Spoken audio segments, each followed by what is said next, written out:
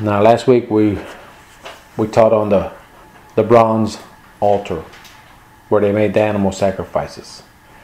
And this week, the next thing in the tabernacle, first was the bronze altar. As soon as you entered into the wide gate, the bronze altar was right there. Then next, between the bronze altar and between the tent, where the holy place is and where the holies of holies is, in between there was a bronze laver. This was a large basin that had water in it. And the priests, they would wash their hands and their feet in it to cleanse themselves, to be ritually clean, to purify themselves before they did their priestly services. Exodus 38:8, and he made the lever of brass, and the foot of it of brass, of the looking glasses of the women assembling, which assembled at the door of the tabernacle of the congregation. Now mirrors were donated by women who served at the gate of the tabernacle. They couldn't come into the tabernacle because that was just for the priests. But like always, women were always there to help. Who was the first one to go to the stone and saw that the stone was rolled away? It was women. Women, even today, sadly to say, but I see more spiritual women than what I see guys. So even today, this is still going on. Bible says they're the weaker vessel, but it's not talking about being in the spirit. They're not very weak when it comes to the spirit. They love the Lord, and men, we do also, but we're not as open as and emotional as women are. You know, women are very emotional, and you could really see it in them. Also in Exodus 30:18, it says, "Thou shalt also make a laver of brass, and his foot also of brass, to wash withal. And thou shalt put it between the tabernacle of the congregation and the altar. And thou shalt put water therein." Hebrew word for water means living water. This is how they got purified. And what was living water in the New Testament? Jesus. Jesus was called living water. He said that to the woman, the Samaritan woman who came to get water. He said, "I could have given you living water." And Jesus is that living water. So even though this is a basin and it's speaking about the water, but it's a symbolic of Jesus being the living water. This was also a reminder to the people that we need cleansing before we approach the Lord. We need to be cleansed. That's why every time we pray, if we have sin, we need to ask for forgiveness of that sin before we start praying to the Lord and asking Him for whatever. We need to cleanse ourselves, and this is what they do. That's part of what they were doing by cleansing themselves with that water, purifying themselves, making themselves clean before the Lord before they started doing His services. If they were not clean, it says in Exodus 30:21, "So they shall wash their hands and their feet, that they die not." We're going to see that the priestly duties were a little more stricter than everybody else. And then we're going to see even further down that if you're a preacher or a teacher today, same thing goes with us. But I'll get to that later. But these priests, they had to be clean. They had to be purified by the washing of that water. That's living water. Remember, in the Hebrew language, that's living water. So they got purified by washing themselves with the water. And we're going to go a lot more into that. But if they weren't clean, it says here that they die not. Titus 3:5, "Not by works of righteousness which we have done, but according to His mercy He saved us." So plainly, it says it plainly right here, not by works of being good that we've done. People they've lived their life being good. Right here it says it's not by that. That's not the way you get to God. It says, but according to His mercy, He saved us. According to His mercy. His mercy. Nothing we did that we deserved it. It says right here, but according to His mercy, He saved us. He saved us. Did it say that the works that we did by being good is what saved us? No, what saved us is accepting God's mercy. And it says, by the washing of regeneration and renewing of the Holy Ghost. By the washing of regeneration. Regeneration means, I give you an example. You have a dead battery. You charge it up again, and it's good to use, right? It's dead, now it's good. Well, that's what generation is the Lord regenerates us. Because remember, we were dead. We're dead before we accept Jesus Christ. It says it all through the Bible that we're dead. But He's our regeneration. He makes us alive again. Now, can we die again? When Jesus gives us life, we have life. Amen. Right here, it says, by His mercy, He saved us. The word saved, does that mean He's doing it or He's done it? He's done it. God, the Lord says, according to His mercy, He has saved us. So when you accept Him and you let this regeneration of life come on you, He makes you alive, and then He fills you with the Holy Ghost, and I'll talk more about that in a minute, but you're alive. Once you're alive, you don't die again. Mm-hmm. Not God's way. Now, a real battery, yeah.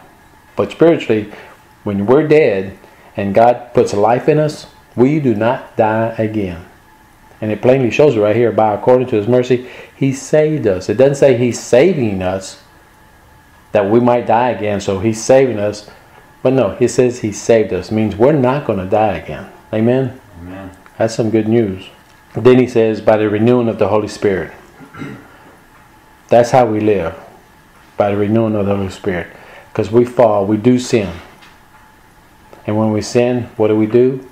We ask for forgiveness. And that's when the Holy Spirit... When you're in sin, can the Holy Spirit work through you? No, because you're in sin. So when we fall, when we sin, that's why I say, don't wait till the end of the day when you go to bed at night and say, Father, forgive me of my sins. That's not really asking for forgiveness. That's not really asking that you want to repent from the sin you've committed. Because it's just, it's a ritual thing then. When you go to bed at night, you just say the same thing. No, when we sin, we should right then and there ask the Lord to forgive us. So we can stay in the Spirit walking with Him. We cannot walk with the Lord when we're in sin. We're in unforgiven sin. Hope you understand what I'm saying there. Mm-hmm. So forgiveness, this is our way of life. It's just a continual way we live. Now, like I said before, sin is not that we need to sin every day. Seriously, y'all listen to me. When you're walking in the Spirit, the closer you get to the Lord, the less you're going to sin. When you're a young Christian, yeah, you're going to sin. But as you get closer to the Lord, that sin becomes less and less. You're never going to get to the point where you're not going to have any more sin, not until that day we go to be with the Lord. But that sin can get less and less in your life. Because what happens? When you get closer, the Lord said in James, the best way to fight sin, the devil, is by getting closer to Him. So if we get closer to Him, does that mean we're going to sin the same or sin less? Yes. It means we're going to sin less. We confess our sins to Him, He'll forgive us. And in 1 John chapter 1 verse 9, it says, if we confess our sins, He is faithful and just to forgive us our sins and to cleanse us from all unrighteousness. To cleanse us from all unrighteousness. Meaning, He cleanses us from all sin. Because if it's not righteous, it's sin, right? And that's what He says. Just like the priest in the tabernacle who had to wash every day, same with us. Every time we sin, we ask for forgiveness. And He cleanses us. We don't lose our salvation. It's been done once. Like I said, when you give your life to the Lord, when He died on the cross, that was one time. Because you sin again, that doesn't mean you go back to the cross again. Because you've already got life. You don't need to go back to the cross. The cross gave us life forever. So we don't need to go back to the cross. We need to go in the Holy Spirit and ask for forgiveness. There's a difference there. Some people don't know the difference between those two. And just like the priests, it says, unless they were cleansed, unless they were purified, the Lord couldn't use them. The same thing with us. How can the Lord use us in His ministry that He's given us? And what ministry do we all have? Witnessing. The ministry of reconciliation. telling people about the Lord. That's one thing all Christians have. We all have that ministry. Now, if we're not cleansed, can God use us in this ministry? No. That's why it's so important that when we do sin, we ask for forgiveness right then and there so the Lord can start using us. Because if you sin in the morning and you wait until nighttime to ask for forgiveness, was He able to use you that day?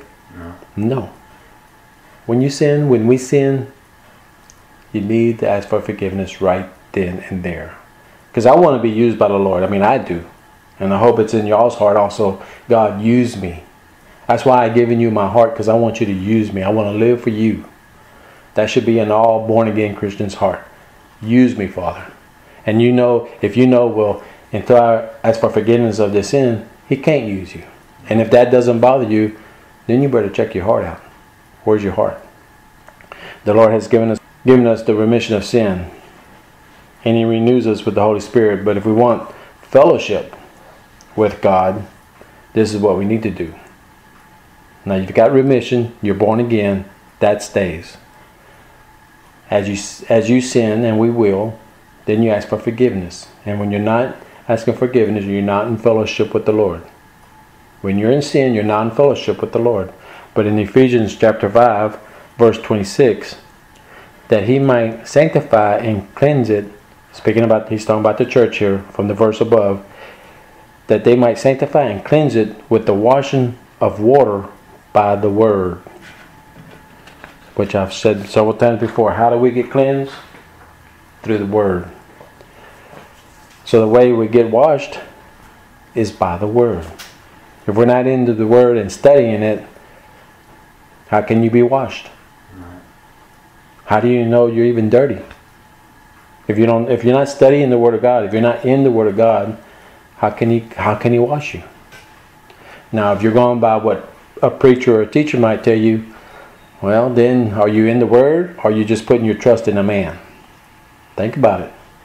Are you in the Word, or are you putting your trust, your confidence in a man? Many Christians are that way. They don't get into the Word.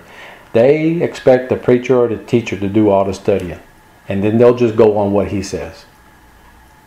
I would not put my trust, I would not put my confidence in any man. If I can see he's walking in the Spirit and he's not taking the scriptures out of context, then I'll listen to him. But remember, there's many wolves out there. And if you're not in the Word, how are you going to know that's a wolf? Right. If you're not in the Word yourself, how are you going to know that this is a wolf if you don't know what the Bible says? If you're not washed, Jesus says in John 13:8, Peter said unto him, Thou shalt never wash my feet.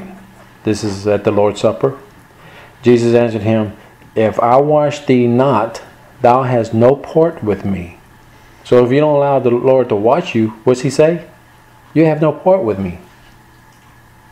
I mean, not Peter, except Judas, but the rest of them, Peter and the rest of them, they were born again Christians. They were followers of the Lord. But right here He says, He says, you don't have no part with me. He's saying you're not in fellowship with me. You know, there's a lot of Christians out there who are born again, but they have no fellowship with the Lord. And this is what Jesus is saying to Peter. He said, if you don't let me wash you, how do you have fellowship with me? Remember, the laver was made of brass mirrors.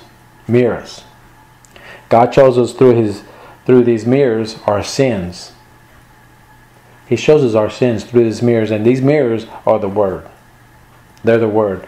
So how are we going to know what sins in our life if we're not looking in the mirror? And the mirror, like I said, is the Word of God. Because He'll show you what your sins are. He'll show you where you need to be washed. He'll show you the dirt on your face. I mean, if you don't look in the mirror, are you going to see dirt in your face? That you're dirty? No, you're not. Like I said, you need to read the Word of God so the Lord can show you, hey, this is you. Clean it. How do you clean it? And He always tells us what we need to do. So the mirror, you have to look into the basin. The cleansing is very, very important to our life with the Lord. Very important. If we do not have fellowship with the Lord, And the way we have fellowship with the Lord is by getting close to Him. And the way we get close to Him is by studying His Word. If we do not have that fellowship with Him, are we going to be strong Christians? No, we're not. The thing that gets me about Christians, born again Christians, like I've said many times before, we have the power of God living in us, right? I mean, who's more powerful than God? It sure ain't the devil. So what most Christians are doing, this is the way they're living. And I give you an example here. They're going into battle with sticks. Satan has a machine gun. Now, are we going to do anything with our stick against a machine gun? I don't think so. Now, the way we should go into battle, instead of going in with a stick, well, the way we should go into battle with God's armor. And His armor is a tank. Now you got a tank. Now, a tank against a machine gun, big difference, right? Oh, yeah. Are the bullets going to penetrate that tank? No, they're not. God's not going to the devil is not going to penetrate the Word. So we can go into battle with a stick, or we can go into battle with a tank, our Lord. But most Christians, like I said, they're living defeated lives because they have a stick. They're not using the power of God. Acts 1:8 says that He gives us power of the Holy Spirit. It comes to live in us. I choose to use the power of the Holy Spirit instead of going into battle with a stick. And when I say stick, I mean I don't know what I'm doing. I've heard this, and I'm just repeating what I've heard, but that's no power in there. Power doesn't come from what you hear from other people.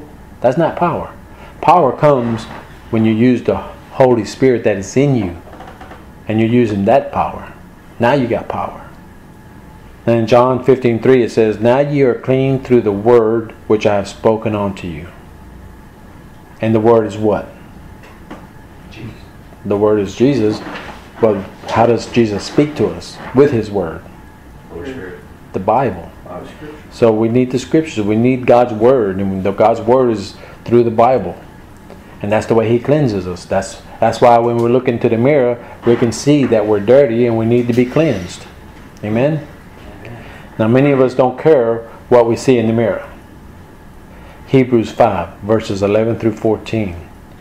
"Of whom we have many things to say, and hard to be uttered, seeing you are dull of hearing. For when for the time we ought to be teachers, you have need that one teach you again, which be the first principles of the oracles of God, and are become such as have need of milk, and not of strong meat." This is a lot of Christians. The Lord's saying you should be on meat, but you're still on milk. That's what I'm saying. These Christians, they have dirt on their face, but then they're not washing it. They like it the way they are. You know, you get a baby that messes on himself or her. You think they care? They can play all day long with poop in the diaper. It don't bother them. But this is what we're talking about. Y'all hear me? I'll bring it to reality. Christians don't care about the dirt on their face. God says right here, you ought to be teachers. But instead, you're still on milk. That's not pleasing to our Lord. That might be pleasing for some Christians. They don't care. And again, I'll have to ask, are you sure? Are you sure you're a Christian? If that doesn't bother you, that you're not pleasing God, are you sure you're a Christian? I would have to ask that, right? I'd have to. Because true born-again Christians want to please God. They want to. They want to be cleansed. Now all this is about the laver in the tabernacle. That's how important it is for those priests to be cleansed through that water. I'm just giving today's example of how important it is that we be clean. Now, He's speaking to us Christians, because you're not going to tell a lost person you ought to be a teacher. So He's speaking to us right here. He's speaking to us. Hey, you should be teachers by now. You should be off the milk. The Christians He's speaking to are the ones who are not listening to the words of God. Even if they're listening to a preacher or a teacher, You know how many people sit in church and don't hear a word? I'm in a church right now where the pastor preaches in the Spirit. I know he does because my spirit relieves it. He's preaching in the Spirit. But do I hear anything in the church? Like amen, anything to show that they're listening? It's just silence in there. Just silence. I mean, if you're really listening to the words, to what God has to say, there's going to be excitement there. It is with me. And when God says things to me, I'm like, amen, I got to. The Holy Spirit in me is listening, and we together, we get excited. But you have a lot of people out there, you don't hear a word. Listen to me. If you're not going forward as a Christian, if you're not going forward, then guess what that makes us? It makes us backsliders. If you're not going forward, then you're going back. Just like the Lord says, hey, you either for me or against me. You're not gonna. There's no middle line with the Lord. There's no right in the fence, like the Revelation says. There's no right. There's not no neutral where you can be just in the middle. So if you're not going forward in the Word of God, then you're going backward. And if you're going backward, that's called backslider. You're becoming a backslider. And in verse 13, for everyone that uses milk is unskillful in the word of righteousness, for he is a babe. Do you know that God wants sons? He don't want babies. God wants sons.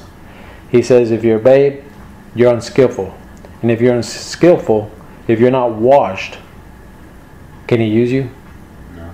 Again, it's just shown right here. I can't use you.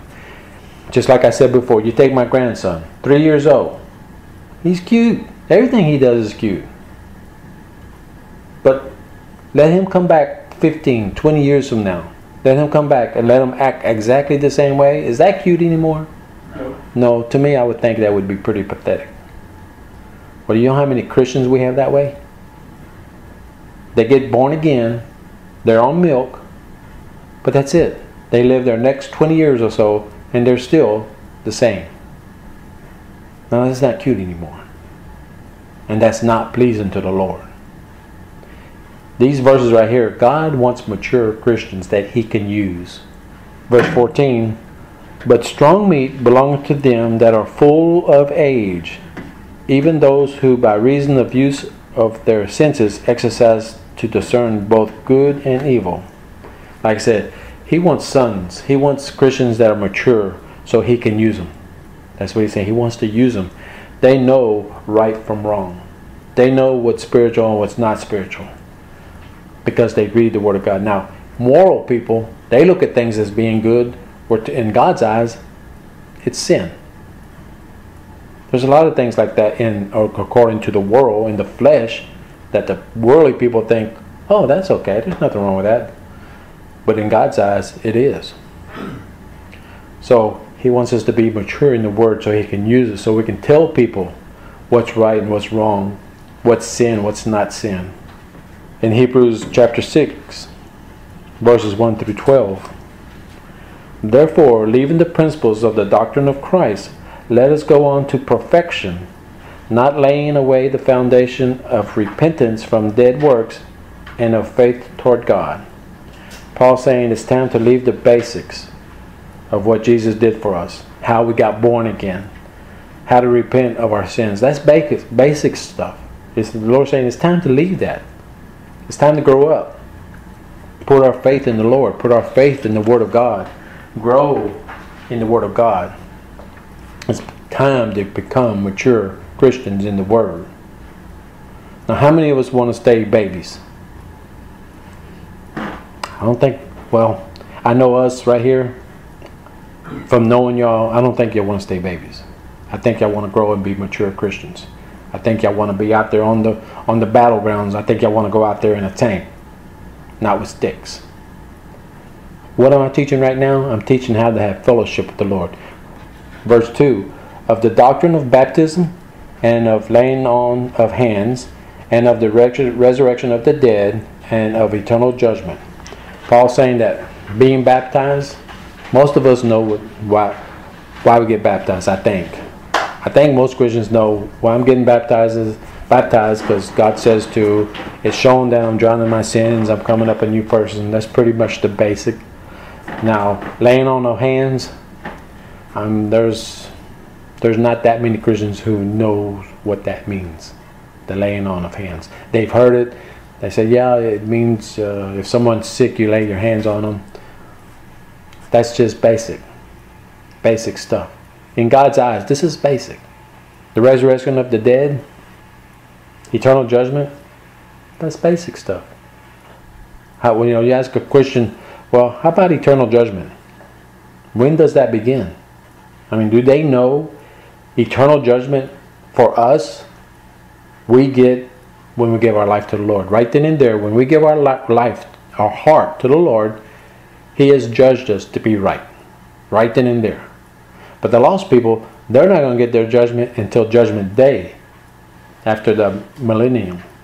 After He's going to let Satan loose for a little while, and I'm not going to go all through that, but Satan's going to be, after the millennium, Satan will be loose for a little while, and then the judgment. Well, their judgment, lost people, are not going to come until then. So how many people, how many Christians can tell you that? Oh, I've been judged already. I'm judged to be right. How many? They don't know. But this is, God said this is basic. This is milk. He's saying it right here. This is milk. If you don't know that, now you're thinking, man, I really don't know anything. Huh? This makes you think there's a lot of people on milk. There is a lot of Christians on milk. That's why I said there's a lot of Christians out there on the battleground that don't have the power. They're not using the power of God that's in them. In verse 3, and this will we do if God permits. What Paul is saying right here, if God permits me, I will teach you to be mature in the Lord. And you're thinking, well, what do you mean if God permits? Well, yeah, I'll permit you, Paul, to do it if you stay walking with me. What if Paul goes on to another doctrine, to another belief? And God's not going to allow him, permit him to keep teaching this when he's teaching this over here. So that's all he means there. Paul is saying, if God permits me, and He will, I want to teach Christians to become mature. And that's the same thing that's in my heart. The main reason I like teaching is because I want to see baby Christians grow up to be mature. So then Satan, it's not going to be easy for Satan to attack them. He's still going to try. But as mature Christians, we have more power. We have the power of Jesus that's living in us to go up against Him. I hate seeing Christians being defeated by the devil. I hate that because I don't like the devil.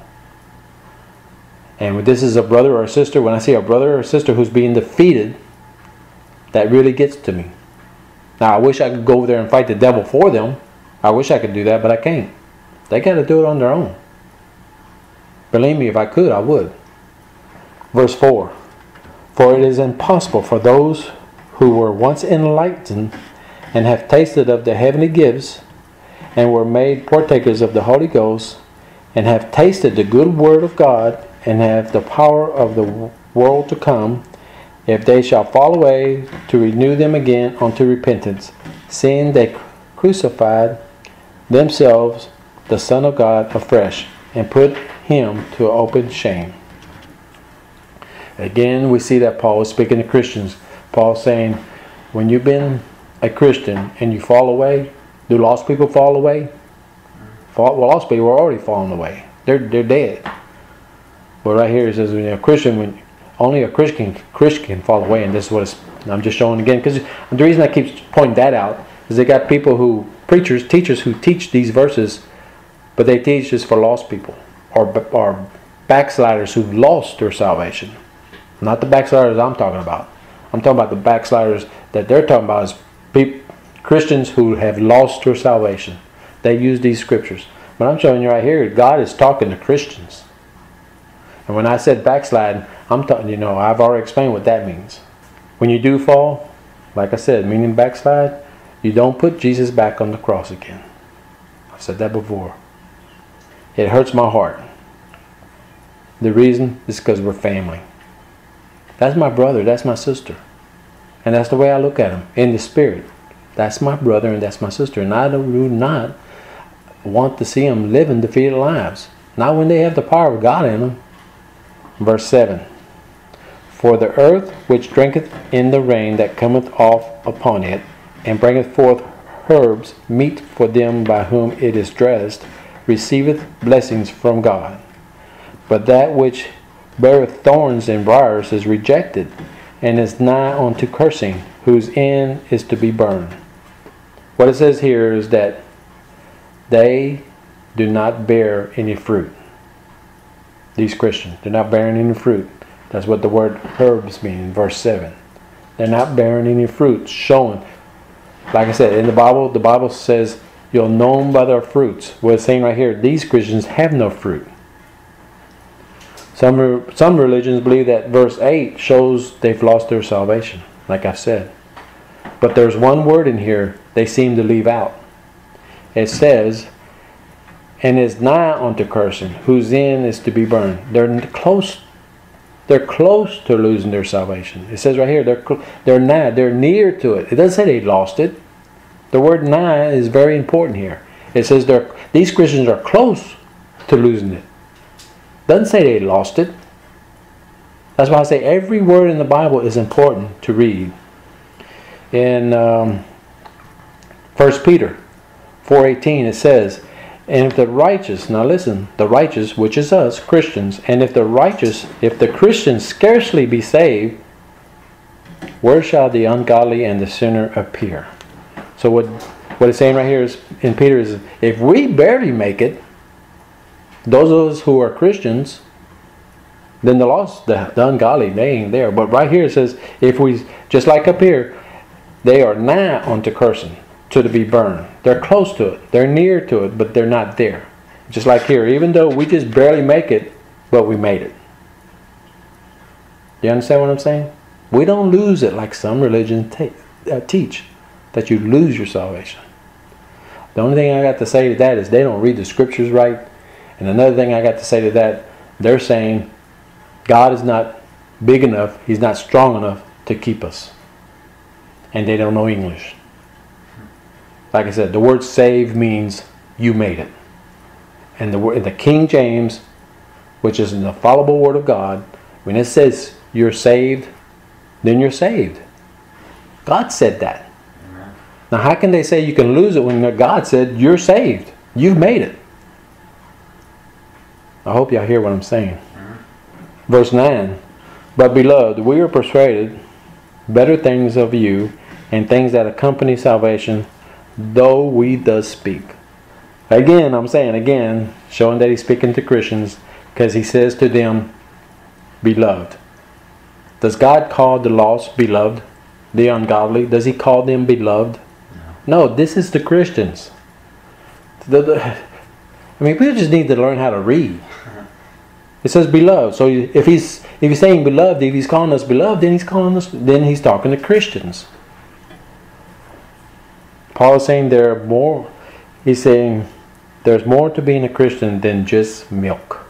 This is what this whole chapter that I'm reading is about. The rewards that come with salvation. After you get born again, man, there are rewards out there. When you do God's will, when you're living the way He wants you to live, man, there are going to be rewards in heaven. He might even reward you now, and He does. But I want to wait for my rewards in heaven, because that's going to be, to me, rewards in heaven is going to be better than rewards here on earth. To me. I want to be in heaven and get rewards, because the rewards in heaven, oh my gosh. Can you imagine what heaven's like? And then there's going to be rewards? Yeah, amen. Verse 10. For God is not unrighteous to forget your work and labor of love, which you have showed toward His name. When we're walking with the Lord, we're showing Him how much we love Him. That's what it's saying right here. When we're walking with Him, doing His will, we're showing how much we love His name, Him. And that ye have ministered to the saints and to minister. Again, God is not, He's not going to forget the love we show toward Him and to other brothers in the Lord. He's not going to forget about that love, He says. He will reward us for that. That's going to be a reward. Verse 11. And we desire that every one of you do show the same diligency to the full assurance of hope unto the end. Paul and the others desire that every one of you, every one of us, become as they are. Paul and his disciples, the ones who followed with him, they walked with the Lord. They were ministering and walking with the Lord. And he's saying, my desire is that you be like us. Because if you're like us, then you're like the Lord. Because we're following the Lord.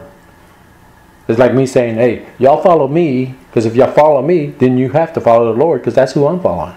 Amen? Amen? He wants us to become mature. He says that how wonderful it would be if all of y'all were like us. Now, he's not saying all of us should be preachers or teachers. He's not saying that. What he's saying is being like us, meaning follow us like we're following the Lord. We want y'all to follow the Lord the way we are. That's what he's saying. Because not everybody can be a preacher or a teacher. Because in James 3:1, it says, dear brothers and sisters, not many of you should become teachers. Now this is the Living Bible. In the King James, the word says masters. Master means preachers or teachers. Right here it just says teachers. But it says, dear brothers and sisters, not many of you should become masters in the church, for we who teach will be judged more strictly. Did I hear that? Oh yeah. Did I hear that? You better believe I heard that. And you better believe when I study, I got to know that I know that I know that this is from God. I'm not going to give just his opinion. If I ever do give my opinion, I will tell you, now this is what I think. So that way you can accept it or you don't have to accept it. But I hardly ever do that. I hardly ever give my opinion. But right here it says, who is judged more strictly. And that's why I said the priests in the tabernacle, they were judged more strictly. And it's still today. Preachers and teachers today, we're very accountable for the way we teach or preach. We're also very accountable the way we live. I've said that before. Drinking is not a sin. Getting drunk is a sin. But if I'm out there having dinner and I drink one beer and somebody sees that, you think, oh, he's just having one beer, it's okay. No. They're not going to think that. They're going to think, look, he teaches the Word of God and look at him. He's over there drinking. Drinking. They don't know I'm just having one beer. So that's why preachers and teachers have to watch themselves a little more than Christians. And I hate to put it that way, but that's what it says here. For we who teach will be judged more strictly. And that's the only reason I say that. Then we could have the full assurance of hope of the end when we're closer, when we're mature in the Lord. When we're apart from the Lord, it's kind of hard to have hope. I mean, how can we have hope if we're not walking with the Lord? It's kind of hard to do that. When we're walking with the Lord and growing, he tells us down in verse 19 that hope that we have in Jesus, he is the anchor of our soul. If you read further down in James 3, verse 19, he says, the anchor of our soul and is trustworthy. Can we trust the Lord? If we can't trust the Lord, then we're wasting our time being Christians. If you cannot believe everything in the Word of God, you're wasting your time saying, I'm a Christian. Because to be a Christian, we got to do what Amos 3:3 says. It says, how can you walk if you're not in agreement?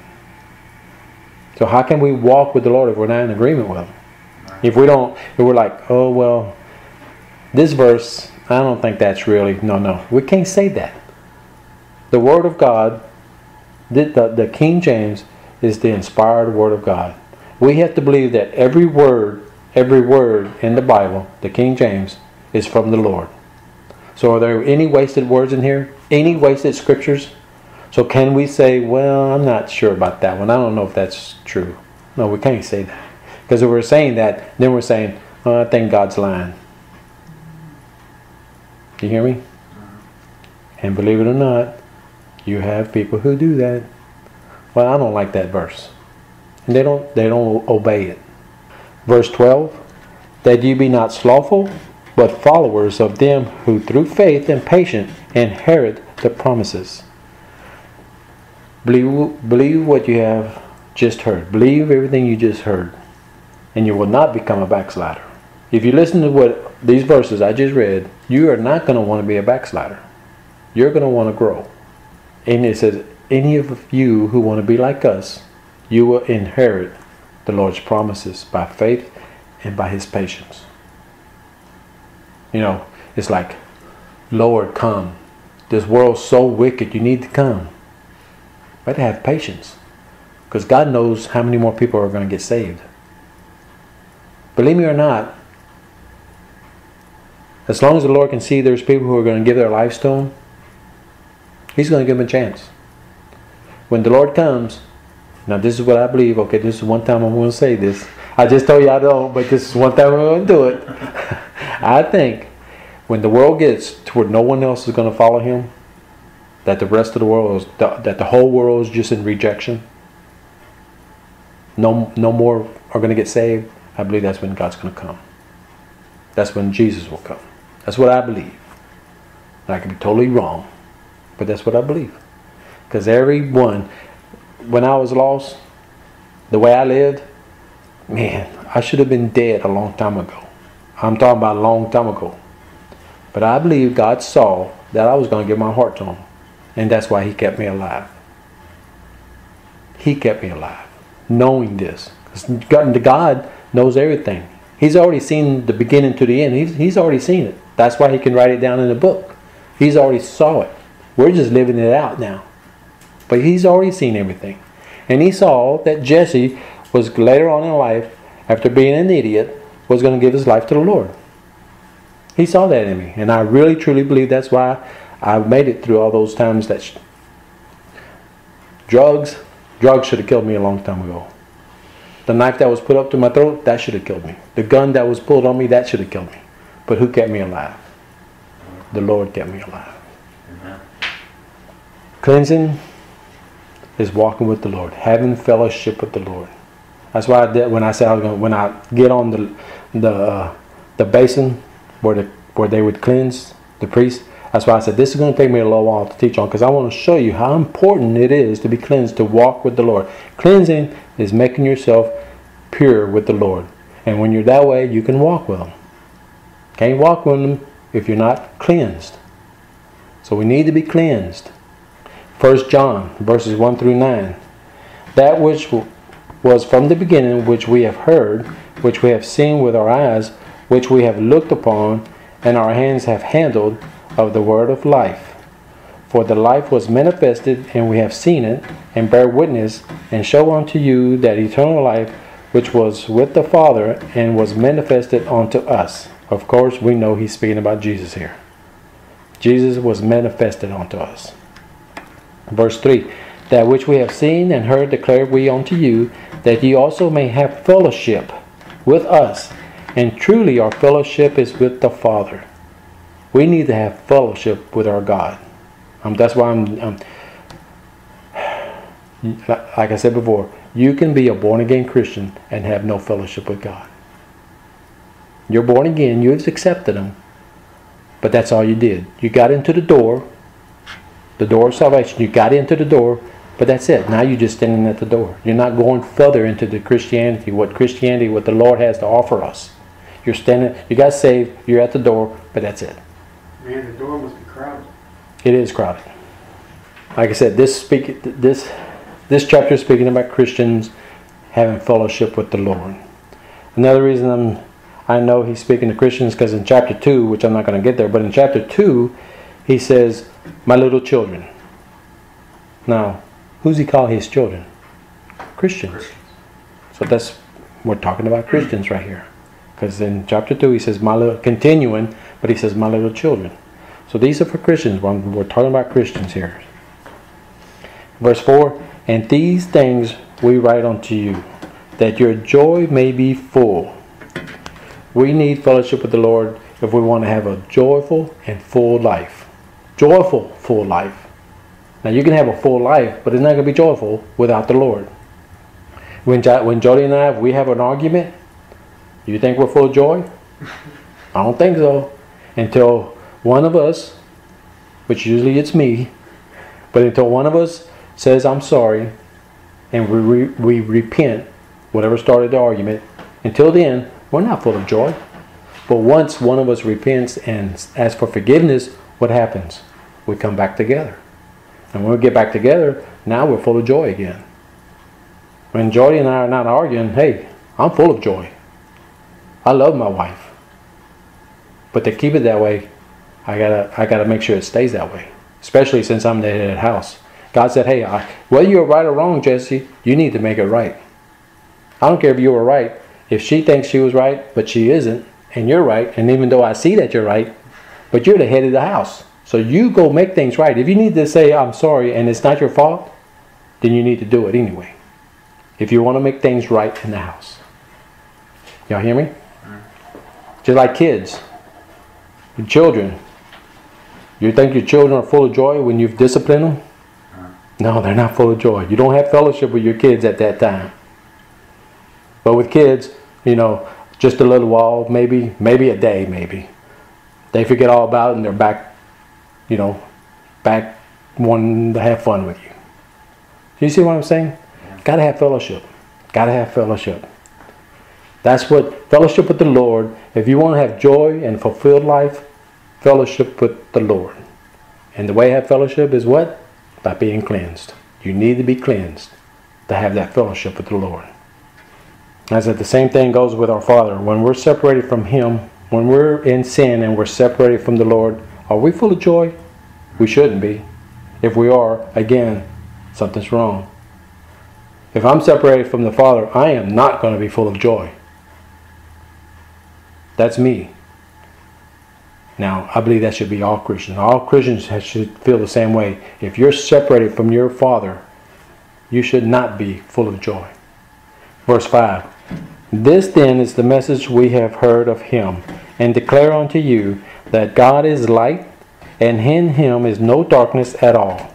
If we say that we have fellowship with Him, we walk in darkness, we lie, and do not the truth. You know, only you and God. I can't tell you. I don't know your heart. You don't know my heart. He knows your heart. He knows our heart better than we know our heart. So if we say we have fellowship with Him and we don't, we're liars. But like I said, I don't know. I can't, you know, people can fool me or I can fool you. Y'all don't know my heart. But we can see their fruits. The fruits is what helps us know if a person is a born-again Christian or not. And if they're walking with the Lord. By their fruits. And I've been saying this for a long time. I'm going to teach about the fruits of the Spirit and all and stuff like that. But well, God hasn't gave it to me because I teach what God gives me. And apparently this is what He wants me to teach. Verse 7. But if we walk in the light as He is in the light, we have fellowship one with another. And the blood of Jesus Christ, His Son, cleanses us from all sin. There's that word cleanses. What does the basin do in the tabernacle? It cleanses the priest, just like us today. Jesus Christ, the Son of God, cleanses us from all sin. Again, there is the word all. When we break fellowship with the Lord, which is sin, we don't go back to the altar where the blood was shed. Like I said, we don't go back to the cross. It says all sin has already been paid for, past, present, and future. It's already been paid for at the altar. Okay? When it says all sin, you believe that? Not everybody believes that. And the reason is suicide. People believe, there's a lot of people who believe if you commit suicide, God is not going to forgive you. Matthew 12:31. Now listen to it. Wherefore I say unto you, all. That's what I say. When we read the Bible, make sure you got every word that you say. You got it and you hear it in your heart. All manner of sin and blasphemy shall be forgiven unto men, but the blasphemy against the Holy Ghost shall not be forgiven unto men. Now there's two kinds of blasphemy. There are the ungodly thoughts and actions that we do. Now the Bible says that's blasphemy. I'll show you in a minute. That's the kind we do, but we can be forgiven for that. But then the next one is blasphemy is rejecting the Lord. Now that's the one that's unforgivable. He cannot forgive that one. He can, If I'm a lost person right now and I'm saying I don't want him, I don't have anything to do with him, well, he can't forgive that. But if I got people praying, Jesse, we're praying for you that you get saved, and I do get saved, well then now he can forgive me for that blasphemy, for rejecting him. So even then he can forgive you, but while you're in it and you don't repent of it, he can't forgive with that one. Remission. They don't have that remission of sin. They don't have it. They have not been made alive again. So as long as they're in unbelief, as long as they're in rejection of the Lord, God says, I can't forgive that. Now, if you are a believer and you do sins, I can forgive sins. He said, I can forgive all sin. All sin. 1 Timothy 1:13. Who was before a blasphemer and a prosecutor and injurious, meaning unwise, but I obtained mercy because I did it ignorantly in unbelief. So, he was a blasphemer. It says it right here. He was a prosecutor. He was unwise. But when he received mercy from the Lord and he accepted it, he says, hey, when I did all that, I did it in ignorance. I didn't know what I was doing. That's what he's saying right here. So being he was doing it that way, now God's saying, okay, now I can save you because now your eyes are open. So it can happen. A blasphemer can be forgiven. Saying it right here. He plainly says, who was before a blasphemer. But now he's obtained mercy. What's mercy? Salvation. If you receive the mercy God has to give you, you got salvation. In the Old Testament, now I wish we still lived in the Old Testament times. Ooh, we wouldn't have too many people here.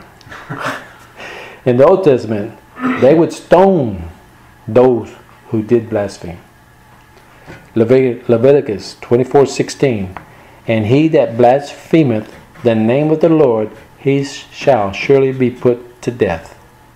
Just think if we were still living in the Old Testament time. Well, wouldn't that be considered a sin because you're killing somebody? Well, who's going to kill him? Christian's not going to kill him. He that blasphemes in the name of the Lord, he shall surely put to death. Does that mean we're going to kill him? No. How many times do we see in the Bible where God killed them? Killed people. That's true. Now, he might use us. He might.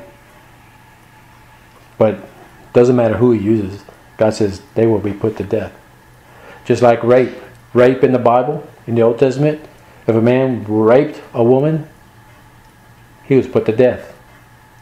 If we still live by God's laws, we wouldn't need so many prisons out there. Right. Men wouldn't be raping women. Oh, if I rape her, I'm not going to rape her. They'll kill me. But we don't do nothing. And if we do something, it's a long time before they get judged for it. And when they do get judged and sent to prison, they got a roof over their head, they're fed, they have a bed. Hey, prison ain't that bad.